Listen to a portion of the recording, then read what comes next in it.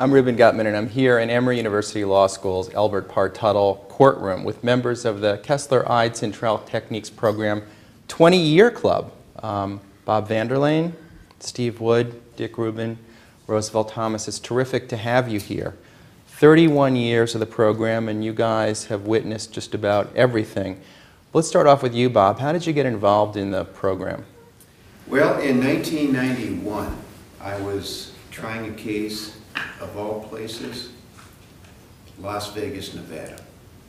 And from the audience walks Art Mallory, who is an LLM graduate of Emory in the litigation department, one of the few LLM graduates in litigation in the country. And he said, "Have you ever heard of the Emory program?" And I said, "I have." He said, "How would you like to teach in it?" And I said, I would feel honored.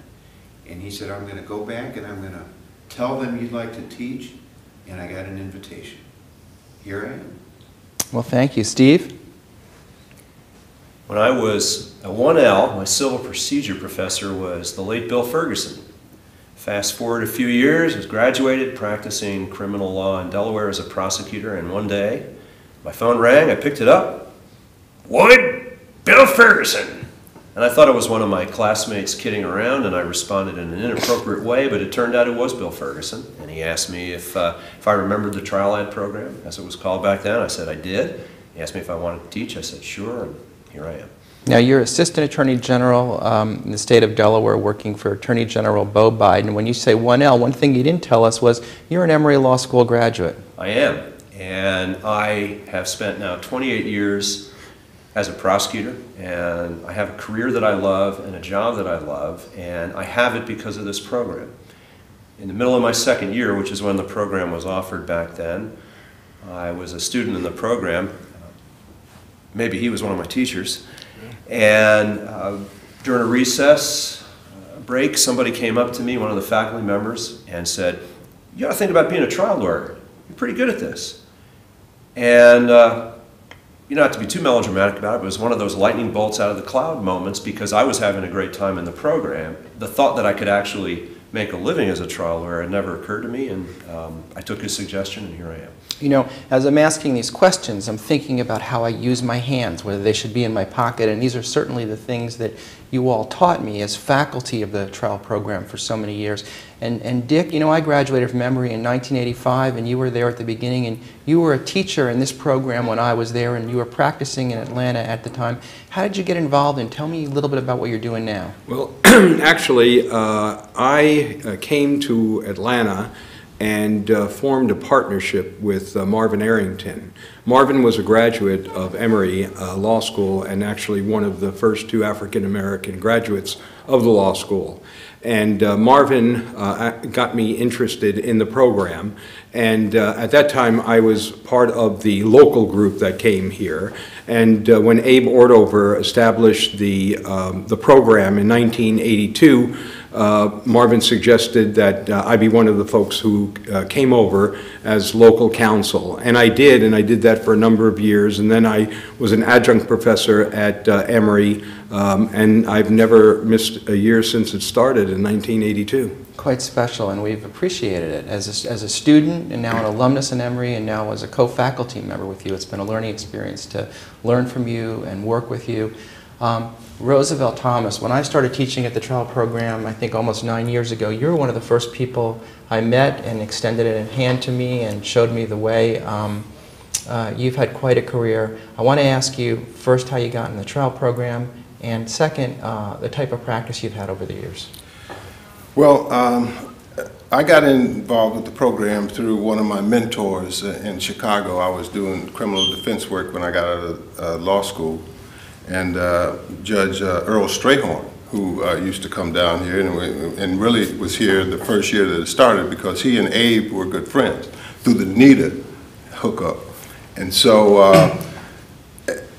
it was about 1985 or 6, Judge Strayhorn said to me, "I'm going to recommend you to Abe to go down and teach in the Emory program." And I said, because I had started, he had also recommended that I be in the NITA program, which was 1983. And so it was about 85 or 86 But I know the first year that I came was 1987.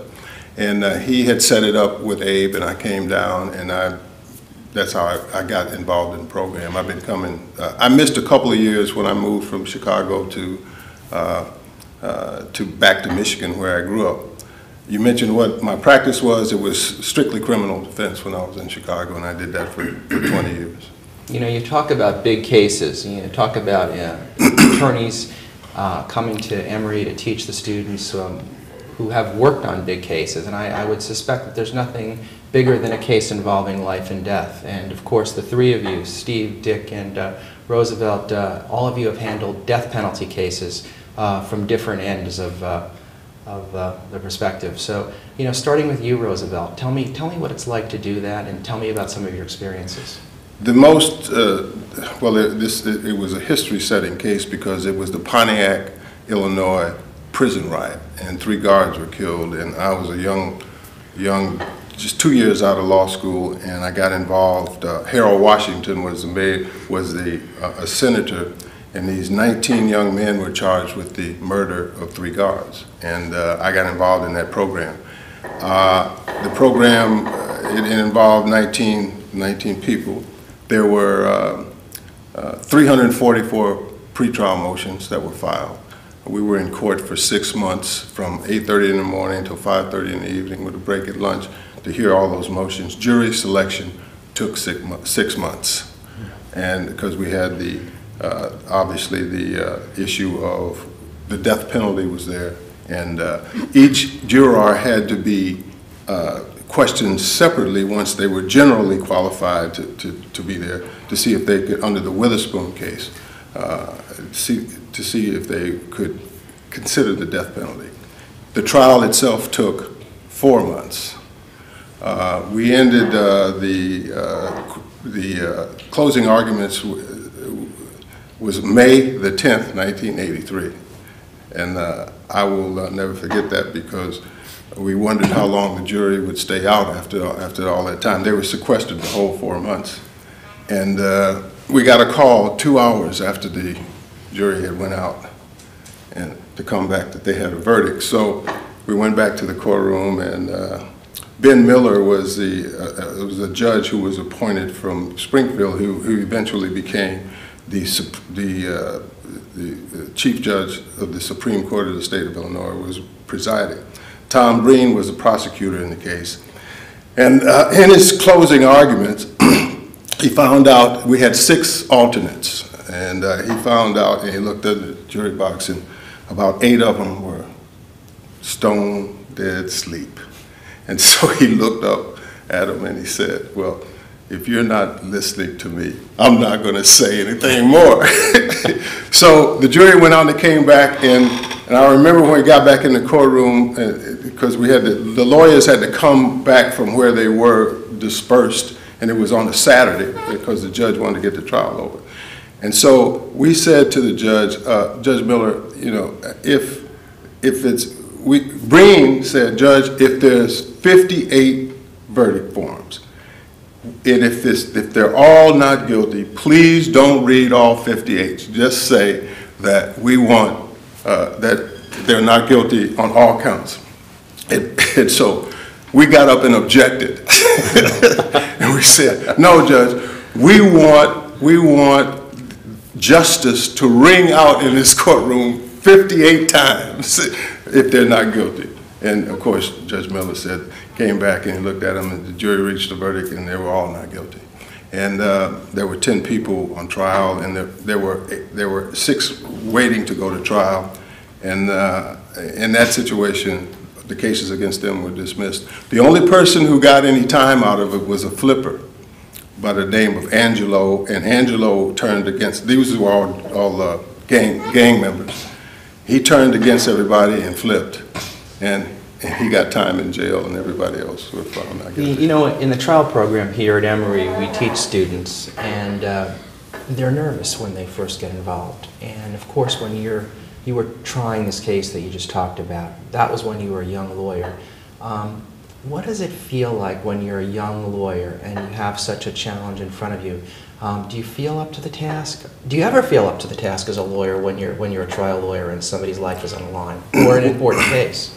Well, I had an experience when I was in law school at the University of Notre Dame where we had a case and I was involved in it. The lawyer, and I was in the law student, the lawyer didn't believe in our client's innocence, and I did, and I worked on the case. And eventually, and it went to trial, and I got an opportunity to participate in that trial. And the jury was sequestered overnight, and we finally won the case. And it gave me a lot of confidence. What it said to me is that, you know, you seem to have a knack for this, so go for it. I cut my teeth on Perry Mason. And every Sunday at 8 o'clock, I was there watching him and Berger got his butt kicked every Sunday at about 8:30. He was done. And that's really what I wanted to be as a kid. And so I kind of stayed with it. You know, Roosevelt talks about Perry Mason. Bob, how has the practice of law changed since we all were watching Perry Mason? Well, I think there are more and more TV programs that have recognized that trial practice is a very interesting thing to do. Because when you watch TV now, you've got reality TV, which is court TV, and you've got drama series that show trials almost on a nightly basis. And I think that's been a huge change since Perry Mason. The fact that people are interested in watching trials. You've got movies like My Cousin Vinny, which from a comedy standpoint show the lighter side of trial work. And it's a pervasive thing in our society. Mm. You know, Dick, I want to get back to you, and you're in Idaho now, right? I am. And you're the public defender for Idaho. I am. I'm the federal defender there. Federal defender, and you've got a bunch of people who are counting on you to save their lives. Yes. We have a capital habeas unit, and our capital habeas unit represents 13 inmates on death row in Idaho, 4 inmates on death row in California, 1 person in Nevada, and 1 person in Oregon. And some of the folks who we represent have been on death row, and we've been representing them in excess of 20 years. And our job in those cases is simply to keep them alive, and we've, you know, knock wood, we have been successful in doing that. So that has been a challenge, and it's it just takes, I think, a special type of office in order to do that, and people working together with a common mission. And so far, we've been very fortunate in being able to do it. You know, and Steve, you're on the other side. You're on the prosecutor's side, right? So tell me about some of the cases that you've prosecuted over the years. Well, in one sense, I'm on the other side, but in a real sense, all 4 of us as trial lawyers are on the same side. People come to us, whether it's victim's family member, a criminal defendant, a whistleblower, someone who's been seriously injured in an accident, and they're saying, get on that white horse, be my knight, be my champion. And one of the things in my own professional development that's been absolutely instrumental were the skills that I've learned here first as a student and now watching these master trial lawyers at work teaching, because I have some sense and some confidence that I am worthy of the trust that the people who come to me seeking justice bestow upon me. Back in the early 1990s, I prosecuted a death penalty case that was unique in the sense that it's probably the only time I've ever prosecuted someone while having the real sense that if I wasn't successful and if he wasn't executed, he would absolutely kill again. And so I felt like I had someone's life in my hands, even though I didn't know whose life that might be. This was a person who was convicted out west on an Indian reservation in 1983, so it was a federal crime. He went to jail. That was murder number 1. He was in California and escaped, and while he was on escape status in 1987, he killed 2 more people. He went back to prison, killed someone else in gang-related violence in the federal government's most secure prison in Marion, Illinois, his 4th murder. And then someone got the bright idea of moving him to Delaware and putting him in the Federal Witness Protection Program, where he committed his 5th murder. So he'd killed in prison, he'd killed after escaping from prison, he'd killed on parole, and it was clear that he was going to kill again. It was a case that I knew we had to be successful with, or someone else was going to die. The skills that I learned here gave me the confidence to think that we could do our job and protect society. You know, let's follow up on that. What strikes me about the four of you is that you are extreme masters at your craft. And my observation is you don't work for big firms where you've got, 20 associates that you can delegate work to. It's all about your own ability and what you do in a courtroom. Let's talk a little bit about that. If somebody comes out of a trial program and they really have the skills to represent somebody, what can you do? Tell me about some of the cases you've done, Bob. Reuben, I got to tell you that I have been blessed as a lawyer, and in particularly blessed as a trial lawyer. I started out a law clerkship when I was in law school with the U.S. Attorney's Office in Detroit, and I was immediately thrown into something called the Jimmy Hoffa investigation. Most people these days don't know who Jimmy Hoffa is, and they never did find the guy, unfortunately. But from there, I went into a very small private practice and soon got caught up in a 91-day trial of an antitrust case. And since then, I've tried just about every type of case you could try, from murder, antitrust, business tort litigation, you name it. Now, I did work for a while at one of those very large law firms, and I have to tell you that there are litigation departments in very large law firms that are spectacular. The firm that I was with is an example of that. The problem is that unless you're in a small law firm, or particularly a small litigation shop, you're not going to be able to have the variety of trial work that you might want. Everything from criminal defense work to, like I say, the business tort stuff. So once you get adept at trying cases, the rules of evidence, the rules of procedure, criminal or civil, are the same. It's just the area substantively of the law that you need to learn. Let's tap into your expertise as masters of your craft. You're a young lawyer coming out of law school. You're hanging up your own shingle. And maybe, Dick, you're going down to the Superior Court and you're getting assigned criminal cases, right? That's how I started out. Yeah. Matter of fact, my first law firm, and this was the beautiful thing about that firm, they insisted that you get on the appointed list because they said that's where you're going to get trial work. And I was on the appointed list for state court litigation, federal court litigation, and federal court appellate litigation. No better experience than taking those appointed cases.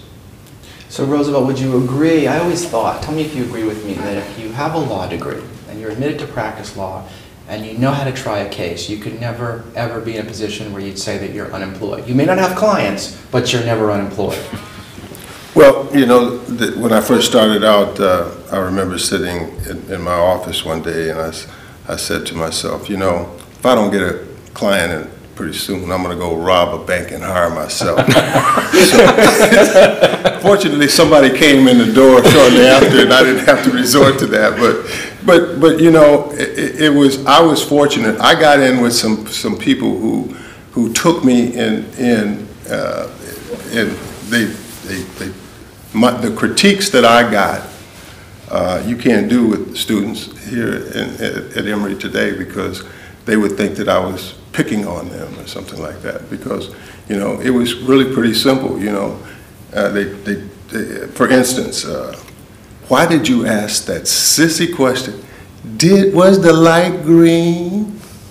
The light was green, wasn't it? And they told me, and I was like a sponge. They hated Notre Dame where I went to law school. They talked about Notre Dame, and they couldn't deter me. I mean, and I was right there the next day. I was a sponge. I wanted this life. I wanted this life, and I will tell you that it was something where this is the way I see it. People come in off the street. They don't know you. They come in. They sit down. They will tell you things that They won't tell their mother, their father, their sister, their brother, their spouse, their preacher, but they'll tell you. And then they'll reach in their pocket and give you money to represent them. And then, you know, and so that's a privilege that we have. This is not something that, you know, it's a privilege. It's not a duty. It's something that I take very seriously, because the one thing that I can say that at the middle of the day or at a time that a person comes up to me and they got a new house, they got some money, or you get a kid off and they give you a big hug, you really know that you have accomplished something in your life. And that's why I'm a lawyer, because I feel like I can get some gratification, instant gratification, particularly when I go to trial. And Dick, I know you feel that way. Maybe you could talk a little bit about that. Yeah, when I first came to Atlanta from Iowa, we didn't know anyone in Atlanta, and so I would go to the jail every Monday because we didn't have a public defender system in Atlanta at the time, and I would be assigned cases, much the same as I think Bob was talking about being appointed, and I would get $25 for each case that I handled. And I handled those cases for a while, and they were misdemeanors, and then I was raised to the exorbitant sum of $50 for felonies. And that's gradually how I started my practice. And over the years, more and more people came to see me, to hire me. The great thing about being the type of lawyer I think that Roosevelt and I are is that we didn't have to be accepted by banks. We didn't have to be acceptable to insurance companies. We just had to go out there and make sure that we represented our clients, that we were in their corner, that we shared what they had. We shared their backgrounds with other people and said, you know what, these people are not guilty, or there's a reason for them to have done what they did. Because the folks that we represent are people that are not well liked in the community. They are powerless, they're voiceless, they're marginalized, and it's just a situation where, but for the grace of God, many other people have gone, but these people made a wrong turn at some point of their lives. And I think Roosevelt and I feel very much the same, and that is, I've been practicing for 45 years now, and I don't think there's ever been a day when I have gotten up and not been thankful that I chose the occupation that I've chosen. I assume you were admitted to practice law when you were 2. Well, no, unfortunately not. You know, Steve, I wanted to ask you, right, we have these young lawyers or prospective lawyers who come out of the Trial Techniques program. What are some of the mistakes they make, or what are some of the things that you can tell them, right, in order to correct those mistakes? What are the common things you've seen over the years that you try to correct through the program? I think the most important thing that any trial lawyer can learn is that you're going to screw up, and that it's okay. And the question is, what do you do when you make that mistake? And there's only 2 ways to learn the things you have to learn to not make those mistakes. One is to attend some kind of a trial advocacy program, whether it's the one in this school or a program offered by the National Institute of Trial Advocacy, something like that. And the other is go to trial. You can't be a trial lawyer unless you go to trial. And that's not as easy to do today as it once was, but the importance of it hasn't changed at all. All of the great trial lawyers on this faculty have all had hundreds and hundreds and hundreds of trials, and that's why they're great. And if you don't do that, you can't run in that league. Dick, can you remember how many trials you've had? Or is it too many? I couldn't even imagine. I mean, the misdemeanor trials, you just try them and try them and try them. Roosevelt? Hundreds. Bob? I've always had a problem with that, based on the antitrust case that I mentioned to you, for this reason. That case happened when I was very young in terms of trial practice years. And my colleagues who were doing a lot of criminal defense work, and I would gather around wherever, and, well, how many trials did you have this year? I had 7 trials this year. I had 6 trials this year. And they turned to me and they said, Bob, how many trials did you have this year? And I said, well, I had one. But it was for 91 days. So how many trials is that? I know the feeling because I had one like that. But let me put you on the spot. I saw you yesterday give this tremendous presentation, demonstration of an opening to about 270 students at Emory Law School of the second year class. And of course, I've seen you do this almost every year at the Trial Techniques program. What I want to ask you is, and you don't have to answer this, you can take the fifth if you want. When you do that, when you do trials, as many as you've tried, are there times that you still get nervous? You know, I had a brief career playing basketball in a different life. And what I learned is that you don't really get nervous. That's adrenaline that's pumping through your body.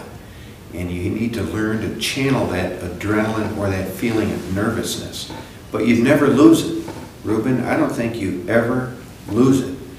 But the difference is, and I think this is a turning point, at least for me, in terms of trying cases. And when I noticed that in my mind, I was being an effective trial lawyer like I would like to be an effective trial lawyer, is that I quit thinking like a lawyer and started thinking again like a human being. And I think the best thing a trial lawyer could have is a knowledge of life. If you know life, you know what makes jurors tick. If you know life, you know what makes clients tick, what makes everything tick. And I think to be a good trial lawyer, you need to know life. Let's talk. You got me thinking about this whole process of putting a case together. We talk about theme and theory, right? The theory are sort of the mechanics of why the person is guilty or innocent, and the theme is, I think, maybe if you can correct me if I'm wrong, because you are the faculty here, the sweetener that makes it all palatable and says, oh yes, the jury says, oh yes, I understand it, right? Roosevelt, what's the process that goes on in your mind when you're putting together, let's say, a theme and theories for a case, putting a case together? Well, I have to confess that I usually have a source that keeps me grounded, and that's my mother. She had all these sayings, and so it was like I would say, okay, which one is this? You can't make a silk purse out of a sow's ear. You know, that was one of her things. And I would revert to that because I wanted something that would resonate with the jury. And then the jury is, you know, you're looking at people. Normally, you have about an average of an 8th grade education on the jury, but you may have an engineer and you may have somebody that dropped out of high school. So what you have to do is look at the jury and say, how can I bring the facts to them in a way that they understand so that they will decide the case on my behalf and my client.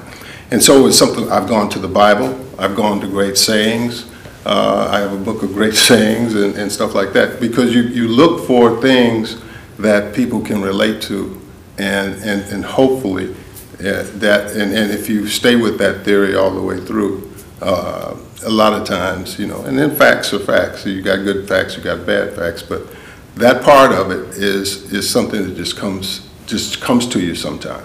You could be driving down the street and you could say, something came up and you say, oh, yeah, I like that. I'll go with that for this case, and that's kind of the way it is. You know, in the morning in the shower, I'm driving down the street. I mean, your mind is always on which wheel, the squeaky wheel that you got to deal with now, and your body, in the shower, particularly in the morning, things come to me, and I wind up spending more time in the shower than I think, because it starts to come to me. So you tell me trial lawyers get wrinkly? Yes, they do. I had a closing argument in a death penalty case that it was an hour and 45 minutes, and we didn't put on any evidence. And the point is that I was literally sitting at a restaurant, and it started to come to me. And so I got something, I started writing. And I got home, And then I went to bed. I got up the next morning and I redid it a little bit, and I went to court and I did a closing argument. It happened to be a death penalty case. And one of the things about the death penalty is that the victim, there are two parts of it. Is he guilty, or can you save his life? So you have this whole notion of what's my goal. So sometimes you don't put on a case, but you put on a mitigation case. And one in particular I had where this brother showed up, my client's brother showed up. They had killed a woman and took her car with this Marine uniform on. And I had never met the man before, and I put him on the stand. And I had been told by my mentors, I said, somebody's got to have some remorse, somebody's got to cry. And so his grandmother, he stole a jewelry, she didn't like it, the teacher didn't like it, the principal didn't like it, but his brother, who was a Marine, and he came in, and a Marine uniform is a beautiful uniform. So he gets on the stand, and I go way back over there in the corner, and I say, tell the ladies and gentlemen of the jury why they should spare your brother's life. And he started to talk, and as he started to talk, his voice started to crack, and his voice started to crack, and then he started to weep, just cry. And so I let him cry. And then I asked the judge, who I'd asked before the trial, Judge, if I waive jury, will you give him life? He said, pick your jury, Mr. Thomas. So, got some water. My client, I was the 6th lawyer that this kid had. I was appointed by the judge. I had got the reputation in Chicago. If you got a tough case, get Roosevelt Thomas. He knows how to control these clients, and he'll do what he can do. Out of 10 death penalty cases, I have nobody on death row. But the miracle was when he got the water and he went back and he started to talk again at counsel table, my client was hiccuping. He had crocodile tears coming out of his eyes, and he just and the silence was the two of them crying together in that courtroom. And that's probably one of the most moving things that in my career that's ever happened to me. And the jury went out and they came back and they said they couldn't decide on death penalty, so he got life. But in a way, it's kind of barbaric. But in another way, you're begging and pleading for a person's life. And I think that, it's a feeling that, I'm glad I don't have a lot of those anymore. A part of the process, as Roosevelt's describing, putting this case together, is really about this being part of your life, and you taking a shower and you're thinking about it, or you driving to the store and you're thinking about it, or you eating in a restaurant and you think about it. You can't separate in your mind, the end of the workday from, your home life. Dick, you've had some pretty challenging cases. You must feel the same way. Yes, and I think a lot of it goes back to what Bob was talking about relating to people. I think the more you can talk about your case to people who are not in the legal field, the better off you're going to be. If you have a friend who's a gas station attendant, if you have a friend who works in a magic market store, if you have somebody in your family that does something entirely different, some of the theories about your case or the test runs of your case, you can talk to those people and they'll give you an honest and true reaction to your theory and how well your theory is going to work. It also is very, very important, I think, for you to collaborate with other lawyers and bounce ideas off of them. If we have a case that comes into our office and it's going to go to trial, we'll put up paper all over a room and we'll just start writing different theories, however outlandish they might be, and then gradually we kind of coalesce on a particular theory, and that theory seems to be the prevalent one, and then we kind of know we're on the right track. But it takes an awful lot of talking about your case with as many different people as you can find. It always seemed to me that advocacy is a two-way street. It's not just about what I or you as an advocate says. It's about our understanding of the audience, right? And we use a lot of jury consultants today, And really what Dick's talking about is almost doing some kind of survey as a check against his own notion of what's going to be received well as information. What do you think about that? What do you do to learn about the jury, and how do you hone your message depending on who the audience is? Bob and Steve. One thing you got to do that it sounds simple, but it's critically important, is you have to watch the jury all the time, from the beginning of jury selection all the way throughout the trial, even if it means doing something that might be perceived as rude and turning your back on the judge so that you can watch the jury and the array behind you as jury selection is happening. Because the jurors will do things, whether they're rolling their eyes or smiling or sitting with their arms folded or nodding or not paying attention, that can help us mold our theories and change witness strategies on the fly. A few years ago, I tried a double homicide case. A woman and her new boyfriend were killed. We said by the woman's ex-boyfriend. The defense was that the real killer was the woman's ex-husband, because that theory fit the evidence of a crime of rage. And when I was watching the jury's reaction to the defense cross-examination of the ex-husband, they were becoming more and more attentive through the lengthy cross-examination, and it occurred to me they're starting to have questions about this guy. It's a long cross-examination, and it's starting to work. You could see the jurors leaning forward. You could see them writing down more and more notes as the cross-examination went on, which is usually the opposite of what happens. And so seeing that, I did something that really to this day troubles me. It was probably the right thing to do as a lawyer, and maybe not such a great thing to do as a thinking, feeling human being.